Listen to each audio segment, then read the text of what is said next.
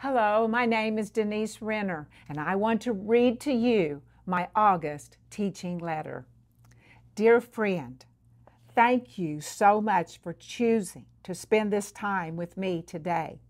I have something on my heart I want to share with you that I think affects each of us at some time in our life, maybe even right now. Being influenced by the negative opinions of others around us, or even the negative opinions of ourselves, can be so detrimental. Those negative feelings, thoughts, or words can devour us from taking a hold of our God-given assignment. But God has a better plan. I want to share by starting a very familiar story in the Bible, David facing Goliath. In 1 Samuel 17, we read that David, a lowly shepherd, had already decided that he would be the one to take down the Philistine giant who was threatening the Israelites. But David's older brother, Eliab, mocked him and said, "Why did you come down here? And with whom have you left those few sheep in the wilderness? I know your pride and insolence of your heart, for you have come down to see the battle." Verse 28. Eliab was trying as hard as he could to crush David's confidence. Then David replied to his brother in verse 29, "What have I done now? Is there not a cause?" But I love what verse 30 says about David's response to his older brother. Then he turned from him, Eliab, toward another and said the same thing, and these people answered him as the first ones did. 1 Samuel 17, verse 30. David didn't snap back. He didn't let Eliab draw him into a fight of a fleshly argument.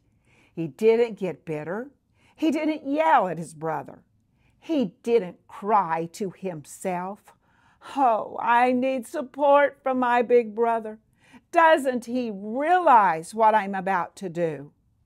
He didn't think, "Oh, Eliab is probably right. I need to go back to those few sheep." All the scripture says is that David turned.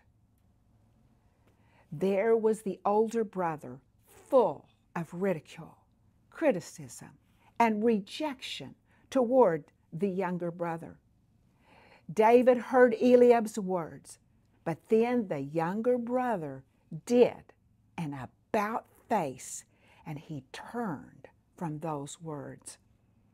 That was a huge accomplishment on young David's part. Eliab's opinion of him could very well have stopped the younger brother. What if David had gotten his feelings hurt? What if he had swallowed those words and decided to believe them?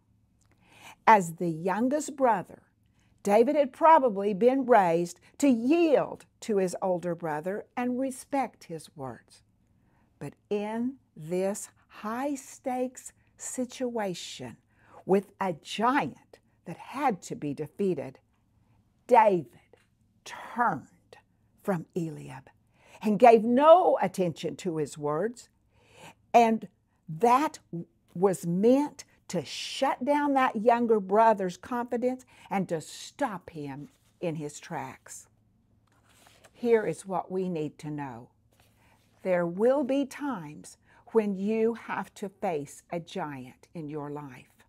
For instance, the Lord may ask you, with the supply that He's given you, to do something for Him that seems impossible to accomplish in the natural.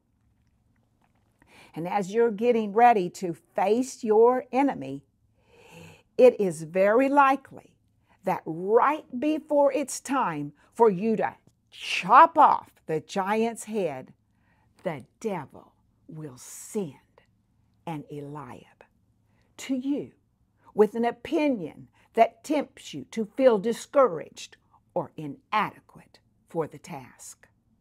Most likely, we've all experienced this at one time or another. We'll be preparing to step out of our comfort zone to give from our supply. We'll be all fired up, excited, and ready to go. And then someone walks up and says something that deflates us. At that point, we have a choice. Will we listen to that negative opinion and say, "Oh, that's right. I need to go back to the field and tend the sheep.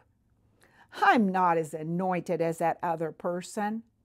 Or will we turn from that negative opinion and do what God has told us to do? If that ever happens to you, do what David did. Simply turn from the voice of the naysayer and refuse to receive that opinion. Go tell someone else what you're going to do, or simply voice your intention to God and whether anyone else believes you.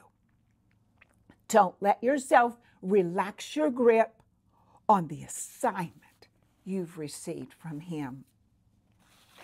Every one of us has a responsibility to turn from different people's opinions when their opinions do not match the Word of God or go contrary to what He has clearly instructed us to do by His Spirit. We have to continually keep ourselves aligned with and in agreement with His opinions. Because if we don't, someone else will be telling us who we are, what we can do, or how far we can go in life. Friend, it is never anyone else's place to tell you who you are, what you can do, or how far you can go in life. That plan was put inside your spirit many years ago by God. And as we continue to push past the negative opinions of those around us and even the negative thoughts we may have about ourselves, we are agreeing with God's plan and His opinions about us. It is in that agreement that we find power to move forward past the obstacles of negative opinions. Just imagine that Jesus is on the other side of whatever it is you are going through. And He's cheering you on, saying, "You can do it. I am in you. And you can do all things because I am strengthening you." The Bible says, "No weapon formed against you shall prosper, and every tongue which rises up against you in judgment, you shall condemn." Isaiah 54, verse 17. That is what we see acted out in the life of David as he turned from the opinions of his older brother who tried to discourage him from doing what God called him to do: kill the giant. That same power of the Holy Spirit is inside you to defeat every weapon that is set against you and to silence each voice that rises up against you in judgment. Thank you again for spending this time with me. If there is any way we can pray for you, please let us know. You can call us at 800-742-5593 or email us at prayer@deniserenner.org. And there will be someone from our team waiting, just waiting to pray with you. And if God has done anything special in your life through this teaching, please let us know. I continue to hear from many of you who have read Unstoppable and are experiencing freedom and victory.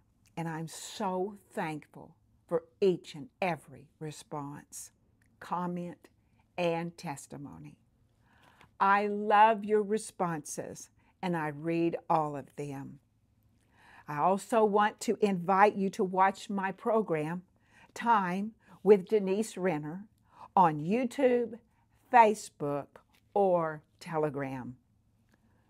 Well, this is Denise Renner and Rick Renner and our family saying, just like David, we are turning from the negative opinions of others, and we are moving forward together. Denise Renner.